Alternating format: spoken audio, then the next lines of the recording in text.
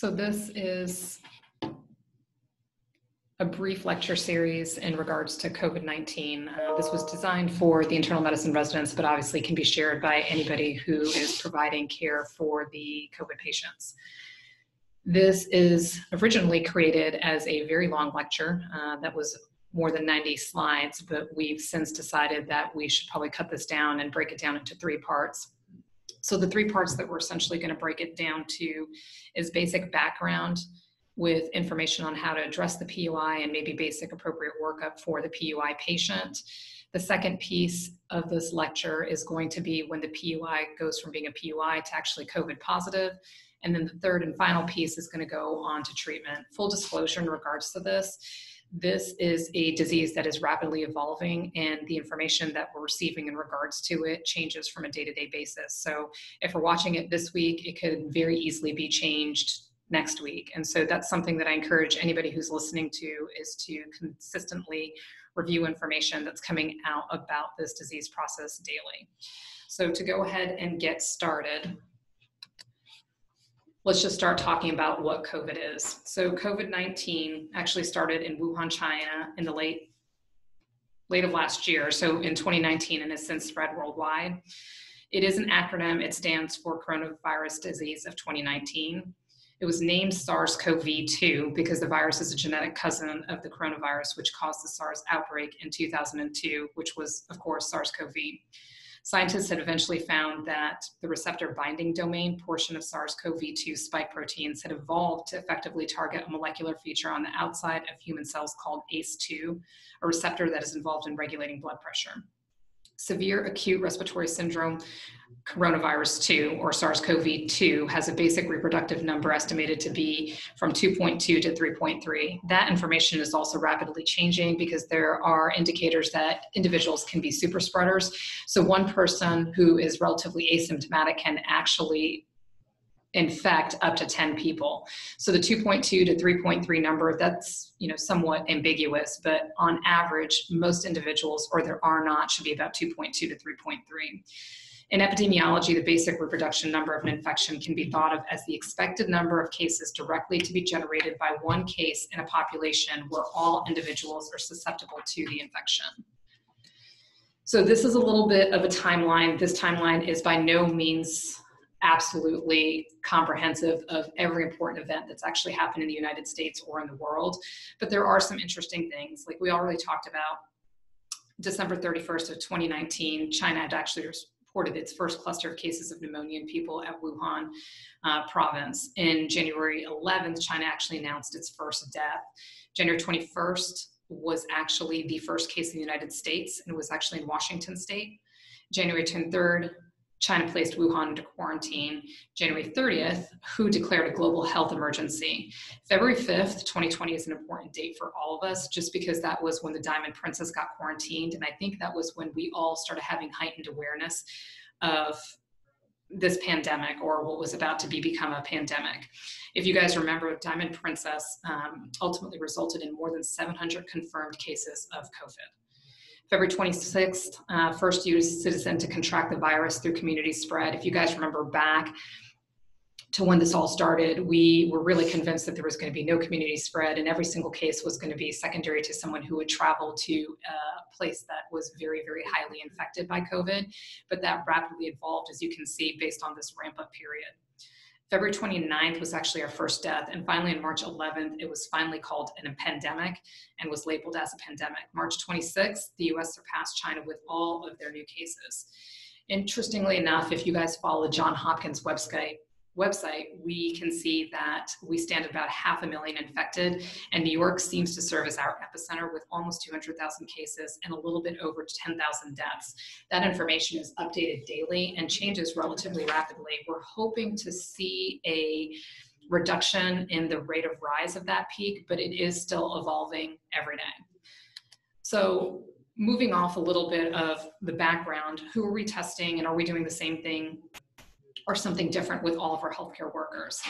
And I'll tell you the answer is relatively shortly, it's no. And so who are we testing now? This actually comes from the CDC. So the CDC has actually divided things into 3 priorities. Priority 1, you can see, is hospitalized patients and symptomatic healthcare workers. Priority 2, patients on long-term care facilities greater than 65 years of age, patients with underlying conditions with symptoms. And when they talk about underlying conditions, it's usually those conditions that everybody gets super worried about. Do they have hypertension? Do they have diabetes? Do they have lung disease? Do they have heart failure? Do they have an immunocompromised status? First responders, again, because first responders are the ones that are coming in first contact. And if we lose our first responders, we're obviously going to lose a major point in our healthcare infrastructure. And then priority 3, critical infrastructure workers with symptoms, individuals who do not meet any of the above categories, healthcare workers and first responders, individuals with mild symptoms and communities experience high COVID-19 hospitalizations. This guidance is really what the CDC put out, but I will be completely forthcoming with you. Every state is actually doing something different, and it's usually based on executive orders that are placed by the governor. We in Oklahoma have been primarily doing something similar to what the CDC is recommending. And so the big question everybody asks is, why do we place so much emphasis on symptomatic healthcare workers? Well, because we know, as we're seeing what's happening in Italy, what's happening in Spain, what happened in China, what's definitely happening in New York, is we need to have our healthcare workers back in the healthcare workforce, and we can't afford to lose them, because once we start losing them, it's going to make our infrastructure extremely obsolete, and it's going to overwhelm all the healthcare systems. And so the next question obviously is, what happens if these individuals are positive? What do they do? What happens if they're negative? But before we talk about that, I think we really need to talk about the sensitivity and specificity of the RT-PCR, which is the test that we're utilizing to diagnose individuals. So as you can see from here, sensitivity and specificity, we're saying that our tests are nearly 100% specific and somewhere around 70% sensitive. So what does that mean? This is taking you back a little bit to the statistic piece. 100% specificity means that, hey, when you test positive, we are almost 100% assured that that test is actually a true positive and not a false positive. 70% sensitivity is where everybody really needs to kind of focus on. That means out of 1,000 individuals that test negative for the disease, only 700 of those individuals are truly going to be negative. 300 of those individuals may actually have disease, but are actually testing negative for the disease. And so it brings up another interesting point. We believe here and pretty much worldwide, it's actually the asymptomatics that are likely driving the epidemic. And so everybody always asks, well, why are we just not testing everybody? Well, what we do know is the RT-PCR sensitivity is low in early illness. It is even lower in asymptomatics, most likely because the level of viremia is much lower, which means if we start testing that everybody that is asymptomatic, you got to wonder if that sensitivity goes from 70% and is actually drove down. And so you're going to be testing people, you're going to get this false sense of security. And in all honesty, those patients are probably positive and they just haven't developed symptoms yet. So it doesn't really make sense to test the asymptomatic knowing that the sensitivity of the test is 70%. So we kind of talked a little bit about, okay, so what do we do with the COVID positives? What do we do with the PUIs? I'm really going to focus on the COVID positive patients because there are two strategies that have been dictated from the CDC. There's the testing strategy, and then there's the non-testing strategy. The testing strategy says, okay, you've got a COVID positive patient. When can we really take them out of quarantine? So testing strategy says afebrile for 72 hours, 7 days since the symptoms appeared, and 2 negative COVID tests 24 hours apart. So that's the testing strategy. The non-testing strategy says afebrile for 72 hours and 7 days since your symptoms started. So everybody has the million-dollar question, well, which one are you choosing? You know, there's not really good guidance from the CDC. There's not really good guidance from the World Health Organization. A lot of people are erring on using the testing strategy for individuals that are going to be very exposed to the community or very exposed to patient care. So that would be healthcare professionals, that would be your nurses, that would be your doctors, or individuals that are taking care of LTAC patients, et cetera. So that would say if, for instance, one of the physicians got sick, they got diagnosed with COVID positivity, we would say, hey, 72 hours afebrile without taking fever-reducing medications, 7 days since your symptoms appeared, you have to have clinical symptomatology improvement, and then we would bring you back in, we would test you, 24 hours apart to make sure that we got 2 negative COVID tests to release you back into the workforce. Everybody always asks these questions, why are you doing 2? Again, remember what I told you from the most previous slide, those individuals are potentially having a 70% sensitivity, so you don't want to actually get a false negative test. And so you want to make sure that you increase the sensitivity by doing 2 tests that are negative, so you can feel assured that that test was actually representative of them having cleared the disease. So what happens with the individuals that you are testing that you're like, oh man, these individuals are really, really high suspect for having COVID. Maybe they were exposed to a COVID positive patient, maybe they're having all the classic symptoms, but they come back negative in their healthcare worker. Do you really expose those individuals to everybody that they're going to see and potentially spread the disease? If you really have high suspicion and you get a negative test, it is very reasonable for you to repeat the test. If they come back negative again, but man, your suspicion is still high, but you need to get them back into the workforce, one of the suggestions is, okay, you've got your negative test.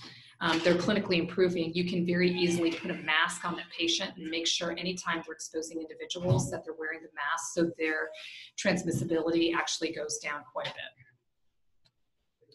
bit. So this brings up another really interesting question that everyone always asks. There's a difference between exposure and symptomatic.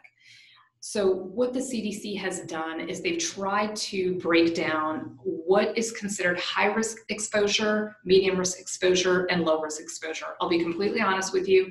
What we do with high-risk exposures and medium-risk exposures are the same and different for the low-risk exposures. So I kind of clump high-risk and medium-risk into one category when we talk about what we do with them. But to talk about the definitions first, so high-risk exposure is an individual who had prolonged close contact with a patient that was COVID positive. Neither they, the healthcare provider, or the patient was wearing a face mask. So that's high risk. A medium risk exposure is, hey, the patient was wearing a face mask, but the healthcare provider was not. Again, medium risk, patient was wearing a face mask, healthcare provider was not. Low risk exposure is when both the patient and the healthcare provider are wearing a mask. And I mean, that makes sense. Reducing transmissibility between those two individuals goes down quite a bit when both individuals are actually wearing a mask. So what do we do when we know, because let's just be honest, if you're in the healthcare field, you are going to have exposures. It's just something that we have to accept. So initially, what CDC was recommending was anybody who had a high risk or medium risk exposure should go into self-quarantine for 14 days. Symptomatic, not symptomatic, they should go into self-quarantine for 14 days. Individuals who were at low risk were allowed to return to work, but they should be self-monitoring themselves for symptoms, so temperature, shortness of breath, and cough every 12 hours, and they were supposed to notify supervisors of any symptoms.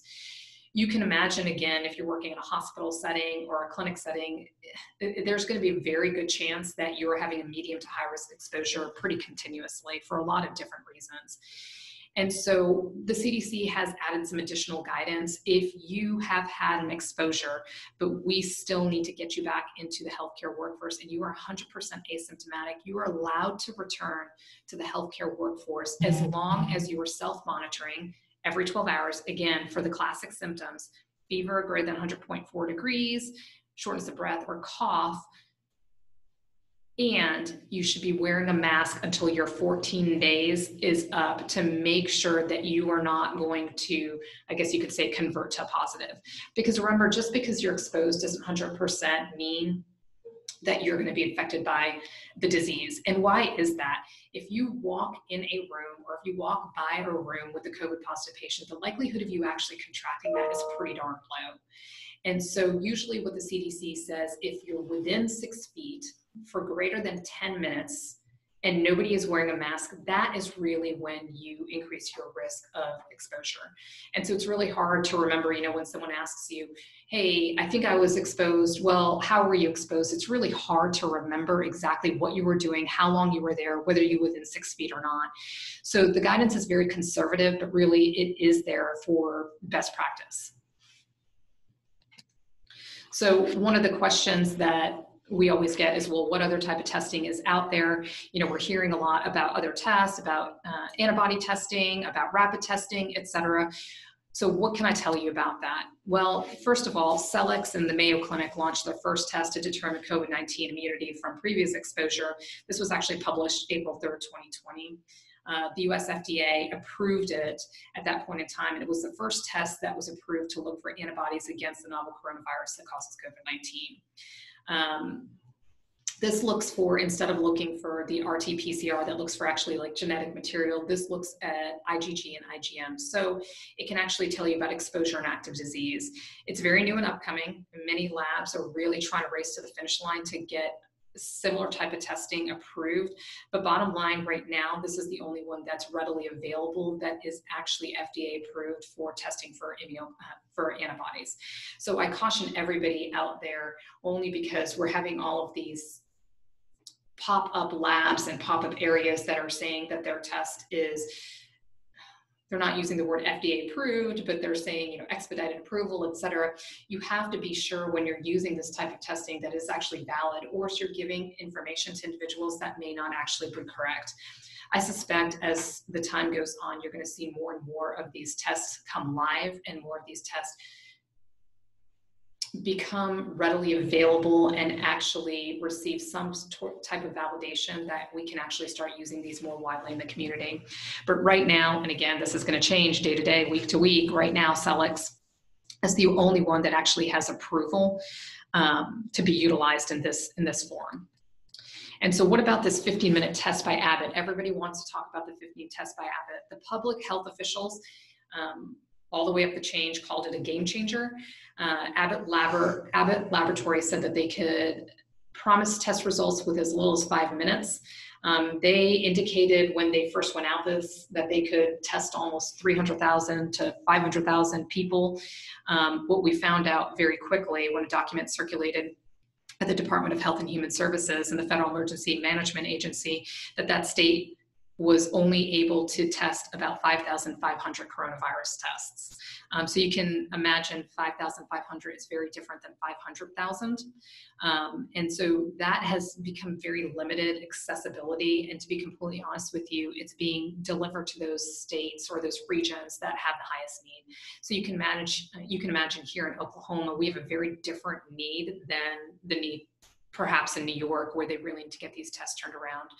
So my understanding, and again, this may change day to day, is that type of device has been allocated to specific regions.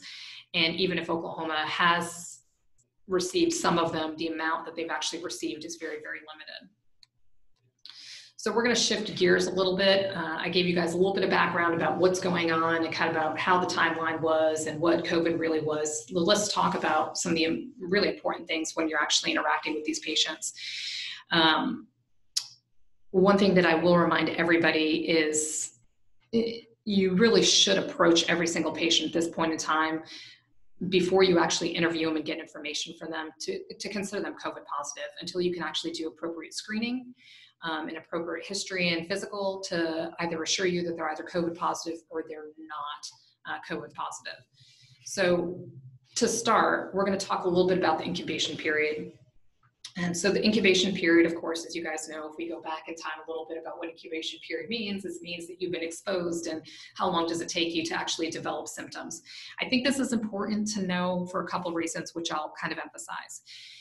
Most people say the incubation period is somewhere between 2 to 14 days. If you look at all the research that's been created or been developed through Wuhan, through Italy, through New York, through Washington, average is about 5.1 days until individuals truly develop symptoms. There was a really good quote by Dr. Fauci. It said, in all the history of respiratory-borne viruses of any type, asymptomatic transmission has never been the driver of outbreaks. That was a quote that was taken from him on January 28th. And we kind of know that. We always talk about individuals who have flu. Well, they don't usually transmit flu until they actually become symptomatic. And then when they don't become symptomatic, they can be released back into the workforce. This virus doesn't play by the rules that we have seen most viruses play by. And so this was a pretty profound statement by Dr. Fauci, which I think that we need to take into consideration. most individuals will actually experience symptoms by day 12, and the number that they quote is 97% of individuals will develop symptoms at day 12. And so it kind of makes sense why they decided that 14 days was going to be the day for quarantine then. Because if you develop symptoms by day 12, then if you get to day 14, you're in the clear, right? Well, I don't know if that's necessarily true. In a study of 1,099 patients with confirmed symptomatic COVID, the mean incubation period was 4 days. Most patients develop symptoms by day 12, like we've already said, but then you get this report that's put out by the Annals of Internal Medicine that suggests, sure, okay, everybody, 97%, what about the other 3%? They suggest that out of 101 out of every 10,000 cases will develop symptoms after 14 days. And that's 14 days of active monitoring or quarantine. Makes you kind of question, is this an acceptable number? Well, it's really hard to say what's acceptable and what's not, because we'll talk about a little bit later in the lecture, some individuals can actually shed virus up to 37 days. And so if you can imagine how hard it would be to quarantine individuals up to 37 days, everybody, put them all on the same playing field. And so 14 days right now is pretty much the most acceptable number that we have. But just because I say quarantine for 14 days does not mean that there's a 0% chance that you will develop symptoms past day 14. From data collected by the Diamond Princess, which we already talked about in the timeline, 18% of infected cases remained asymptomatic. But there is some data elsewhere that says as many as 85% of individuals remain asymptomatic. Again, a little bit of a different number. The CDC has said that someone can transmit the virus up to 48 hours before symptoms develop. And remember, that goes back to Dr. Fauci. Never in the history of viruses have asymptomatics been the ones that are driving disease. But the CDC even supports this by saying that 48 hours before symptoms develop, you can actually be transmitting virus. It becomes a very, very tricky and tenuous time for all of us. So the PUI, let's just say that you have a patient that is coming through the emergency room. One of the biggest things that everybody always asks about, well, what symptoms should I ask about to really determine whether they have risk or they don't have risk? So you can see I've listed here fever. About 88% of individuals will experience fever somewhere on the continuum of their infection, but does not mean that they experience it right off the get-go. In fact, some people will say only 50% of individuals are febrile on presentation. Again, most people will develop fever during their continuum, but it does not necessarily mean that fever is 100% the hallmark. Shortness of breath, 18 to 31%, cough, about 66%. Anosmia is definitely something that has gained a lot of attention in the media and attention as far as clinically, because people were saying that was pathognomonic. I'm not going to say that it's pathognomonic. There are other viruses that actually present with anosmia, but it is something that you should ask about in your history. They're reporting about 30% of individuals will experience anosmia as perhaps their presenting symptom or develop it during their infection. Myalgias and diarrhea. Diarrhea I put down there because this number is a ever-moving target. Most of the literature is consistent that 10 to 20% will develop diarrhea. It will not be the hallmark of their disease, but they may develop diarrhea. There is some literature that was published by the American College of Gastroenterology that said that 50% of individuals have diarrhea. That was a very small study of about 204 patients. So I would not hang your hat on diarrhea as being one of the presenting signs of COVID. 13.9% of patients will have sore throat. 13.6% of patients will have headache. The one thing that I do also want to pull out here, just because it's a topic that we'll talk about in the next several lectures, is something called silent hypoxemia. You will hear me refer to it as either silent hypoxemia or the happy hypoxic. These individuals will develop hypoxemia and respiratory failure without dyspnea. So you will see photos of individuals that are all over different types of social media, Twitter, Instagram, etc., of O2 saturations of 60 to 70%, and the patient is absolutely unfazed. So just remember that is something that you should be paying attention to. So those patients may come in, they may be complaining of shortness of breath, you may put a pulse ox on their finger, you'll see that it's like 60%, you'll completely disregard it, but understand that is something that we're actually seeing with this disease that seems to be pretty consistent in large populations. The other thing that I want you guys to remember too is that this disease actually has a biphasic presentation. The first phase of this infection is the usual suspects. So everything that I've listed on this slide, that usually occurs during the first week after onset of symptoms. And then there becomes the second stage. And that usually happens somewhere between 5 and 10 days where you can actually see rapid clinical deterioration. And the second phase is really where we start seeing these individuals jump into respiratory distress and potential signs of septic shock. And so just remember that this disease can have this biphasic period. So you can see a patient in the clinic and they're doing great, you send them home, they're doing fantastic, and then all of a sudden they're ending up back in the hospital, and it's because they're hitting that second phase of the disease process where they start clinically deteriorating. So interview process, again, we talk about the classic triad of symptoms that we always talk about, the fever, shortness of breath, or cough. What I am going to tell you is, if at all possible, if you can interview these individuals over the phone, you can do a virtual visit or any type of alternate method, that's probably the best recommendation that we can give you. It reduces your exposure, reduces their exposure. It's overall a good practice in this time. If it is not possible to interview them over the phone or virtually, or for whatever reason we can't do this, make sure that you're donned. So remember, I told you to approach each patient like they are potentially COVID positive. And so when I say donned, it means wear the appropriate PPE when you're doing your interview. And so the surgical ear loop mask with a face shield, gown, and gloves in a room where there's no concern for aerosolized procedure is appropriate. If the individual is going under any type of aerosolized procedure, and so when we say aerosolized procedure, are they receiving a handheld nebulizer? Do you think that you're going to have to intubate the patient? Are they receiving some type of CPT or something that's going to definitely aerosolize the droplets? Are they on BiPAP? Are they on high flow? Those are things that you need to be aware of when you're walking to the room, because if you are walking into the room to interview a PUI and they're receiving one of those aerosolized procedures, you should make sure that you've got an N95, a face shield, and gown and gloves, because that will reduce your risk of contracting virus. For the majority of the interview, if you're actually in the room, make the best effort to stay 6 feet apart from the patient and try to limit the amount of time that you're in the room to less than 10 minutes. So kind of as I already mentioned earlier in this lecture, what they found is if it's less than 6 feet, if you're greater than 6 feet and you can keep your time to less than 10 minutes, that'll also reduce the healthcare provider's exposure. So why do I say that it's okay to do your interviews via telehealth or virtual medicine? Because that's definitely not something that we have supported hugely in the past, but it is something that we're supporting now, and honestly, CMS is actually supporting this as well. CMS has relaxed many of the requirements to allow for more flexible evaluation and management of these patients. And you guys have probably already seen that we're doing a lot of our visits either through telehealth or virtual health. We're using phones to interview patients and check up on patients multiple times a day. And CMS has really supported us because they recognize that increasing exposure does 2 things that we don't want to do. Number 1, it exposes the providers. Number 2, it really burns through PPE, which we'll talk about here in the next second. And we want to try to be as conservative with the PPE as possible while still providing good patient care. So you can just see here, and I'm not going to read this to you, verbatim, but emergency department visits, initial observation and observation discharge can easily be billed as far as telehealth is concerned.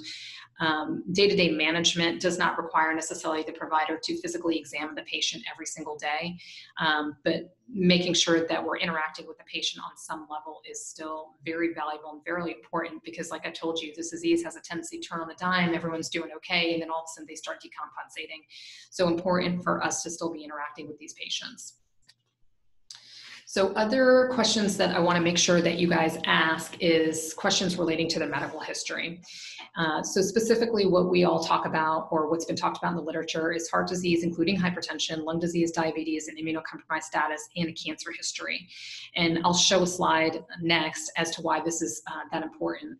Other things that you want to make sure that you collect when you're doing their interview is what their household is like. Do they live in a nursing home? Are they at an LTAC? Are they at a skilled nursing facility? Do they have home health? Are they a dialysis patient?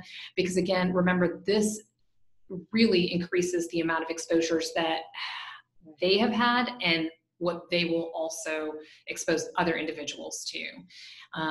You also want to know who comes in and out of the house and who lives there.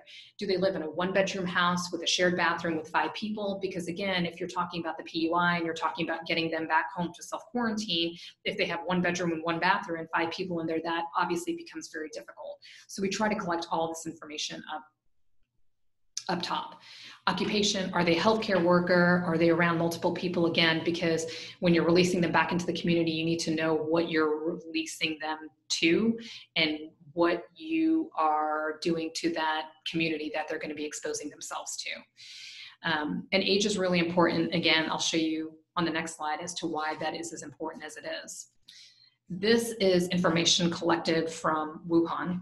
I will tell you that we are seeing these same statistics in Italy. We're seeing these same statistics in New York and Washington. They might not be the exact same, but really more or less the general theme is very, very similar. So you can see the older you get, greater than 80 years of age, your case fatality risk goes up to about 14.8%.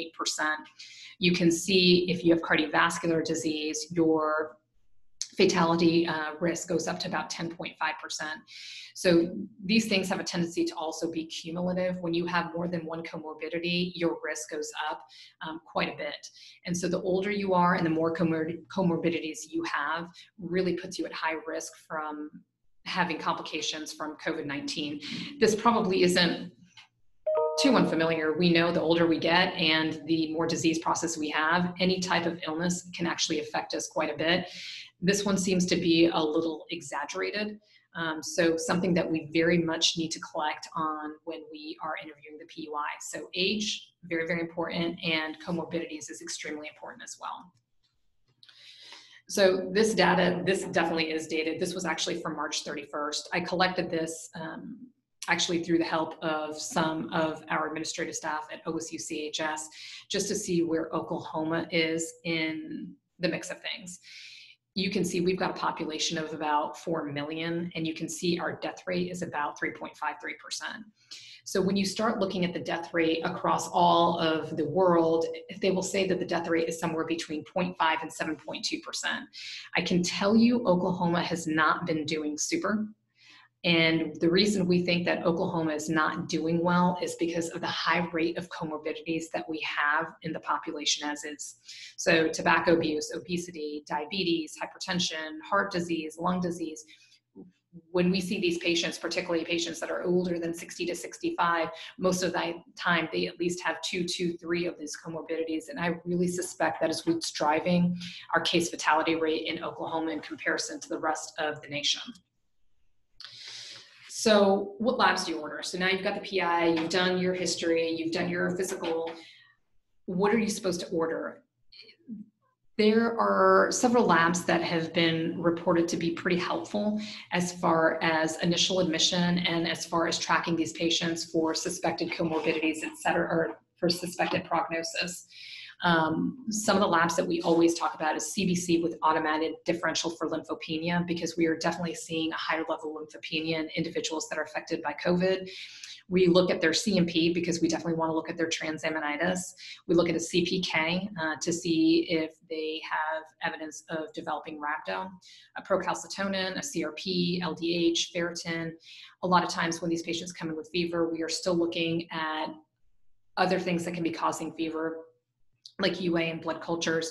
We're also looking at a fibrinogen. There are some labs that are looking at IL-6 too, which I did not include here because currently we're not testing it at OSU, but if you have lab availability to test for that, that is something that individuals are recommending because of the second phase of this illness, that biphasic peak, which we really think is mediated by what we call a cytokine storm.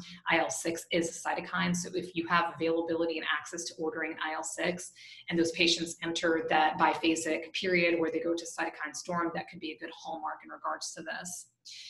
To diagnose SARS-CoV, what we're doing is an RT-PCR. We are recommending that it is collected by a nasopharyngeal swab. There is a lot of talk about, well, is the nasopharyngeal swab better than the oropharyngeal swab, or are they equivalent? I will tell you that there was one study which is pretty limited as far as their amount of people that they looked at, but they did say that the nasopharyngeal swab was a little bit more sensitive and specific. The two studies were super not valid, but really right now what is being recommended is doing the RT-PCR on a nasopharyngeal swab over the oropharyngeal swab. Chest x-ray, super important on presentation. You know, we talk about the bibasilar ground glass opacities that you can see that are highly suggestive of developing a viral type pneumonia.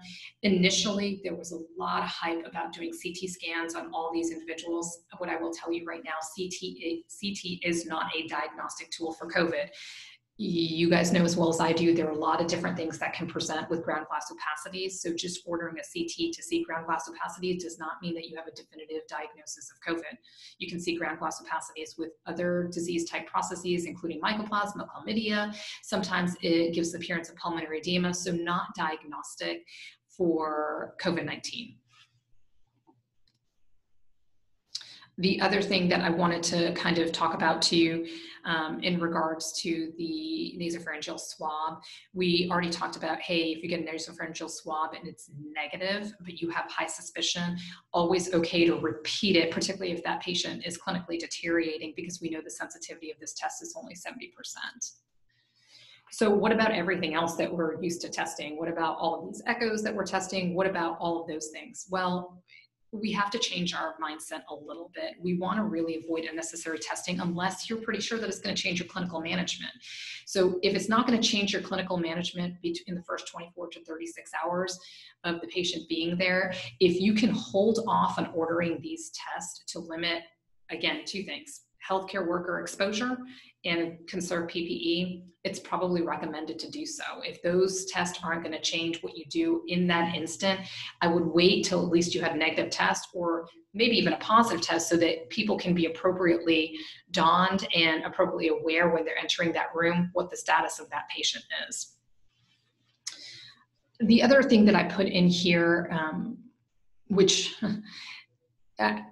we should be doing on every single patient. I don't think that we're super about doing this, and I think that we need to get better, particularly in this time, is we need to have the hard conversations up front with the PUI, particularly if the PUI is not doing well. So if you have a PUI, let's give an example, an 87-year-old patient that is in a nursing home, has advanced dementia, and nobody's had that advanced directive discussion with them. Now is definitely the time to have it, particularly if that's patients coming in, they don't look well clinically, they're hypoxic. We showed a slide that shows that individuals that are elderly and that have multiple comorbidities don't necessarily do well, and they've got a pretty high fatality rate. What we also know is individuals that end up requiring ventilator therapy, it is really a dismal statistic on how successful we are on getting those patients off the ventilator. We know that you have less than 50% chance of coming off the ventilator if you end up on the ventilator with COVID. That number is very much driven by this population that has multiple comorbidities and advanced age. So it is very important for us to have these discussions with these individuals up front before they get sick, and then we're having these discussions about, well, what do we do now? So I put this in for a couple different reasons, just because number one, it's a huge topic, and you can see that multiple hospitals have gone to making decisions about universal DNR policies. Northwestern Memorial Hospital in Chicago was discussing a do not resuscitate policy for all infected patients, regardless of the wishes of the patient or their family. Officials at George Washington University said they've had similar conversations. So what do we do about this? Well, I can tell you there was an article published by the Patient Safety and Quality Healthcare group that said that hospitals that want to consider a universal policy of not resuscitating COVID-19 patients with heart or breathing failure should take steps to avoid violating patients' rights under Medicare conditions of participation. And this was actually quoted from 2 executives from the Joint Commission. And so what does that mean for us? It means that it is a very, very risky thing to do to instate a universal do not resuscitate policy. That's why I had that last bullet in on the other slide that says have the hard conversations up front with the PUI or their designated healthcare proxy, because what we don't want to do is find ourselves in this position. I don't really, in my personal opinion, I don't support just making a blanket universal do not resuscitate policy for the hospital when someone is determined to be COVID positive. I think it's risky. I think if you looked at what happened in Hurricane Katrina, after the acute incident wears off, there is a lot of speculation and a lot of hindsight that goes into decisions that were made that felt right at the time. But a lot of things feel right in the time when it's being done by adrenaline. So I think what we need to remember is just basic principles. We need to remember autonomy. We need to remember that having difficult discussions up front is probably the better way to go. The same thing applies for ventilator allocation and medication allocation. I think we need to be very careful about making blanket policies, and I think we need to be more upfront with our patients and what we expect their outcomes to be. I think when you have those conversations that are very realistic up front, people's expectations are actually not far off from what our expectations are. So I get it, hard to have these conversations, particularly in this time, but very, very important for us to do. So moving a little bit away from that. So now we've interviewed the PUI, we have ordered our labs. What do we do about isolation? And so what we're recommending right now is enhanced droplet/contact precautions, which is a little bit different from what these studies originally said right off the get-go. It said that every single patient should be in a negative pressure room and every single patient should take airborne precautions. And so this gets confusing, and this is something that we keep revisiting because the risk of aerosolization is a constant topic of discussion about whether this virus truly does aerosolize or whether it's really transmitted by droplet. I'm going to be completely forthcoming with you. I don't know what the answer is going to be at the end of the day. I don't know if there is going to be some level of aerosolization. I can tell you with procedures that increase the aerosolization capacity, yes, 100%, those individuals should have their healthcare providers and N95s, et cetera. But what about the patients that aren't? What about the patients that are just being observed for 24 to 48 hours? Is it really important for every single patient to wear, every single provider to wear an N95? I'm not sure. And so we know both COVID-19 and the SARS virus have an aerosol life maybe of 1.1 hours, meaning that half the particles drop out of the air after that amount of time, and half of what remains drop out at another 1.1 hours. After a day, roughly 9 half-lives, 0.002 of the original particles remain. Because of this, scientists said 100% aerosol transmission is plausible since the virus can remain viable and infectious in aerosols for hours. The hours that they labeled that with is about 3 to 3.5 hours. What's interesting, scientists that were not involved in the study raised a couple of concerns. Number one, does the mechanical nebulizer that they used during this study really stimulate cough or sneezes? And whether something in the laboratory can really reflect what's happening in the real world. And so there's some criticisms of the article that was published in the New England Journal of Medicine that said that those definitely aerosolized up to 3 hours. And again, we know this because we go through journal clubs and we can come up with a lot of critiques. Does it really apply to what we're seeing in the real world? I'm not sure. The other flip side of this is, most people think that SARS-CoV is transmitted primarily by droplets. They think that personal protective equipment, including surgical masks, disposable gowns, gloves, and protective eyewear, should suffice. In addition, it allows us to conserve N95 masks and controlled powered air purifying respirators, or PAPRs, for patients with diseases like tuberculosis. However, that being said, full airborne isolation precautions should continue at high-risk procedures, including intubation, bronchoscopy, high-flow nasal cannula, BiPAP, et cetera. In addition, individuals should truly be accommodated in a single room, just to make sure that we're not cross-contaminating, et cetera, particularly if we've got a PUI who ends up becoming negative in a room with a PUI that ends up becoming positive. That's certainly not what we want to do. But the likelihood of a hospital having all negative pressure rooms it is really not probably realistic. And so, yes, really for these patients, we should be doing enhanced droplet and contact precautions. This should suffice for most patients unless they're having aerosolized procedures. Aerosolized procedures, individuals should have airborne precautions and ideally should be in a room that is a negative pressure room. Because we don't have those, for those patients that are going to receive aerosolized procedures, we need to make sure that the providers that are entering that room actually have an N95 mask on. So I thought that this was actually a pretty good breakdown. It actually came from Kaiser Permanente that gives us a list of what we should be doing. Like you can see right off the get-go, the precautions, droplet precautions for most, airborne precautions for those high-risk procedures. We need to put patients, particularly PUIs, all single rooms. Negative pressure rooms are really reserved for those procedures that are really going to increase the risk of aerosolization. Population management, this can be kind of geographic isolation, if you will. Personnel should be wearing the appropriate PPE when they're going into rooms. And I'm not going to read this to you because it's a great slide, but I'm not going to read line for line exactly what everything says. So what about the PPE shortage? I've kind of alluded to this in the beginning about how do we conserve PPE. It's a difficult time, because this is something that we're not used to thinking of. We're used to having 1, maybe 2 TB patients in the hospital where we can use as much PPE as we want. That's not where we are now. I mean, we can tell this just based on the fact that we've shut down all elective surgeries so that we can conserve our PPE. So what about reusing our PPE?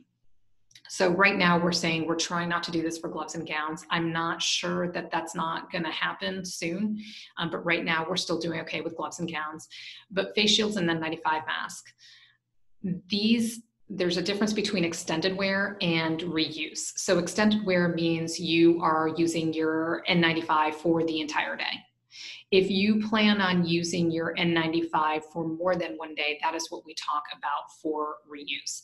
So let's talk about extended wear first. So when we're going into a room with a PUI or a COVID positive patient, essentially we go in, we don appropriately. When we come out and we doff, we're moving our gown and gloves, we're closing the door. We are reapplying gowns and gloves as we go from room to room. At the very end of seeing our patients, what we will end up doing is we will take off our face shield. We'll make sure that our face shield is appropriately cleaned. And so I kind of list out the steps here, and there's some videos that are available on Ozone. We clean our mask and then we clean our face shield and then we store it. And then we also take off our N95 and we store it for the day. So that we can reuse it on that same day.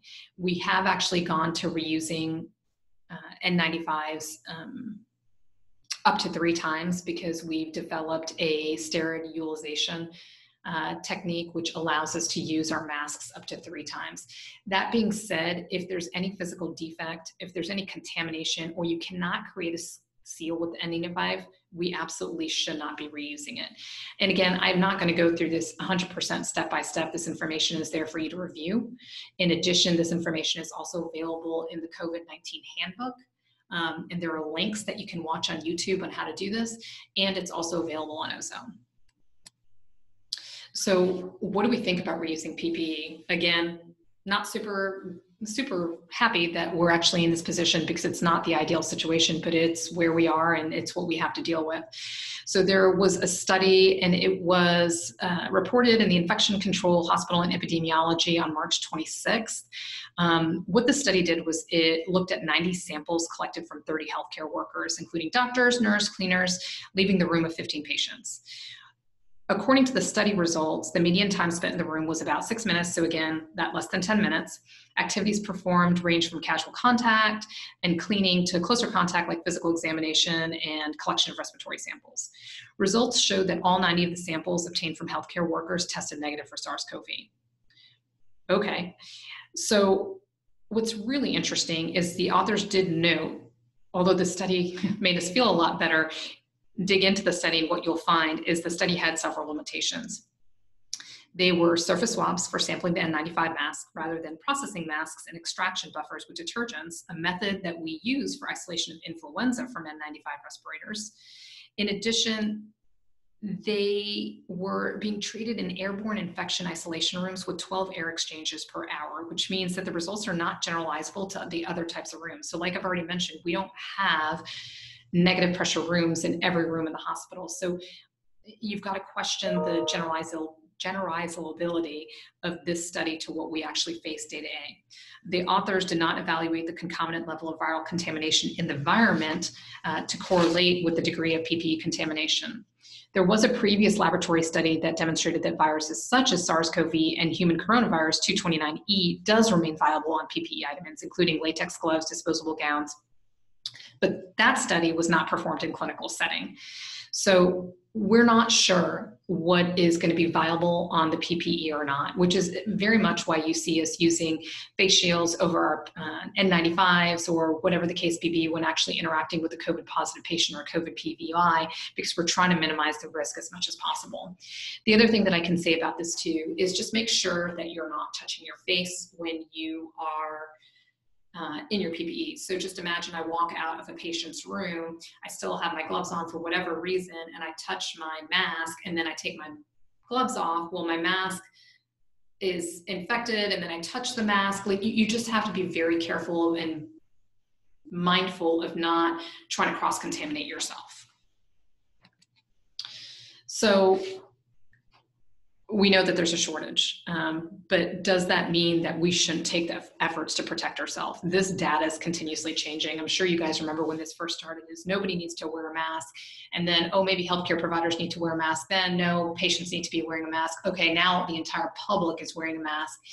It is also a moving target. It changes from day to day. So we can't predict what tomorrow is going to bring. I will tell you that most hospitals, including our own, has gone to universal masking of our healthcare providers, and I think that's the right decision for now. Do we run the risk of running out of PPE when we hit our surge? Yes, it's possible, but we can't take the risk of putting our healthcare providers in direct line of fire now and afford losing them in the future. So it's something that we are trying to be mindful of, conservative with, but not something that we can just eliminate. There was an interesting article in New England Journal of Medicine that says that universal masking alone is not a panacea. Masks will not protect providers caring for a patient if it's not accompanied by meticulous hand hygiene, eye protection, and a gown. So that is where I go back to good hand hygiene. It is so, so important. We've known this from previous studies that have been over and over and over again. What we do know is healthcare workers are the worst about doing good hand hygiene. When you're doing good hand hygiene, you should be washing your hands with soap and water for at least 20 minutes to ensure that you are adequately reducing your risk of transmitting virus. So yes, wear the mask, but also don't forget the other things that are equally as important. So you have your PUI, you've had your advanced directive discussion, you've kind of figured out what their risk is as far as whether you consider their high risk or their low risk. What happens, because we already said that the PUI might actually go into the biphasic period and they actually make it worse. So what are the things that you need to look at to determine if your PUI needs to be moved to higher acuity floors? So for us right now, it's the patient that's in the COVID step down going to the COVID ICU.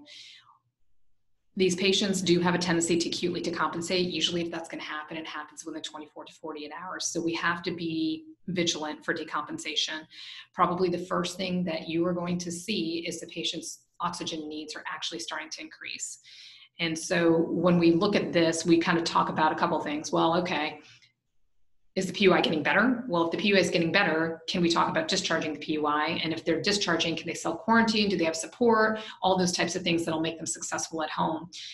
And then the flip side of that is no, they're getting worse. They might have to go to the COVID ICU. A lot of that is dictated by how much oxygen they're requiring. A lot of the literature came out and said that If they're requiring greater than 6 liters, they immediately need to be intubated. That literature is dated, and that is definitely not what we're doing here, because we found that patients that go on the ventilator don't do as well.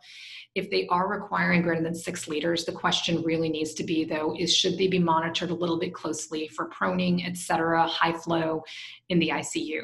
This is very much clinical judgment, but one of the things that you 100% need to be most cautious of is when these patients start requiring more O2, are they hitting that tipping point where they will discompensate in the next 24 to 48 hours?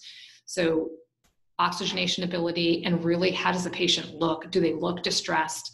Do they look like they're struggling? Are they demonstrating accessory muscle usage? Are their hemodynamics changing to the point where we think that they are going to go into septic shock? Those are the things that really tell you, hey, this patient might need to be moved to a different floor. So some labs, of course, that might help you determine if those individuals are also decompensating. We already talked about checking the CBC on presentation. CRP, low CRP levels, 1 to 20, usually makes us feel pretty comfortable. Anybody who's going to 48 to 98 might be a sign of decompensation. Procalcitonin is usually pretty much negative in early COVID, but can be elevated as this disease progresses. An elevated procalcitonin of greater than 0.5 in a definitive COVID patient is a hallmark of poor outcomes. Ferritin and LDH, a ferritin of greater than 300, LDH of greater than 245 has been linked with poorer prognoses. Transaminases are elevated in 30% of patients. Usually these transaminases don't go much above 200, but they are elevated. And we have this thing about PCR of other respiratory viruses. I kept this in. We're not really checking PCR of other respiratory viruses, but we have found that somewhere between 5 to 20% of individuals may also be co-infected with other disease processes, such as influenza. So again, can I send my PUI home? And so you've got this patient, they're on a PUI observation floor, or for us, it's in the PUI step down. You may get a test back, you may not get a test back. So what do we do about those patients if for some reason we're waiting 48 hours, but the patient looks pretty well? Can you send them home? Yeah, 100% you can send them home. According to the WHO guidelines, individuals who really have symptoms of mild illness should be monitored at home. As long as they have a good support system and they have the capacity to get to hospital if they should in fact clinically deteriorate. Isolation is 100% necessary for these individuals, particularly while they're waiting for their status. And so you have to make sure that that is actually going to be feasible for them. So why are we admitting some of these PUIs? I guess is oftentimes a question that I get. We know, you guys have seen the slide, that older patients, particularly with those with comorbidities such as cardiovascular disease, diabetes, they have an increased risk of severe disease and mortality. So it is not unreasonable to bring these patients into the hospital and observe them for 24 hours. Like I had mentioned previously, usually when decompensation transpires, it transpires in the first 24 to 48 hours. So watching these patients in observation status is not necessarily the wrong thing, but keeping them in the hospital just awaiting a negative serology is also not the right thing. Particularly if they're a negative COVID patient, you don't want to continue to increase their exposure risk, and you also don't want to burn through the PPE. If they've got a suitable situation to be discharged to, it is absolutely reasonable for you to consider discharging those patients. So now you're discharging your patient, they're a PUI or they're COVID positive. What do you tell them? You want to be able to, for both of them, you want to be able to maintain social distancing. Again, social distancing, can they self-quarantine within the home? Do they have a separate bedroom? Do they have a separate bathroom? Do they have separate kitchen utensils? You also want to tell them, like, you don't want pets going from room to room, because we're not 100% convinced that pets can't transmit virus while you're petting dog and then your significant other is petting the same dog. And you want to make sure that they have ability to clean high-touch surfaces. We've already talked a little bit about this, is if they're COVID positive, you need to make sure that they are in a facility that they can self-quarantine, and then you give them 2 strategies. And you probably have to help guide them to which strategy that you're going to do. It's either the no-test strategy or the testing strategy. The no-test strategy says that they can release themselves from quarantine after 72 hours without a fever, which means they can't be taking medications like acetaminophen, ibuprofen, etc., 1 week after their symptoms started, and they've got improvement in their symptoms. And I would always recommend that they consult with their PCP or another provider that is going to follow them through this illness before they're released from quarantine. The testing strategy is the same as the no test strategy, but they also have to have 2 negative tests 24 hours apart. Again, where we're seeing the 2 tests 24 hours apart is usually for healthcare providers or individuals that are going to be in a patient-facing situation or a high population type of setting, which can increase their risk to exposing others. If you're a PUI and you get a negative test, you can release after you get your negative test. Also, what I would caution you on is if it is a negative test, but you're like 100% convinced that individual had COVID and they're falling into that 30% that may be getting a false negative test, those individuals, I will tell you, if they get worse, okay to retest. If they're not getting worse, but they're getting better, I would follow the no test strategy and tell them to quarantine like above, 72 hours afebrile, 1 week after symptoms, and they've started having improvements. I would tell them to make sure they quarantine until that time. And so that is kind of the basics of what we do with our PUI. And a little bit of background information. And so that should conclude our first of 3 lectures. And so we will go into the second and third here in a bit.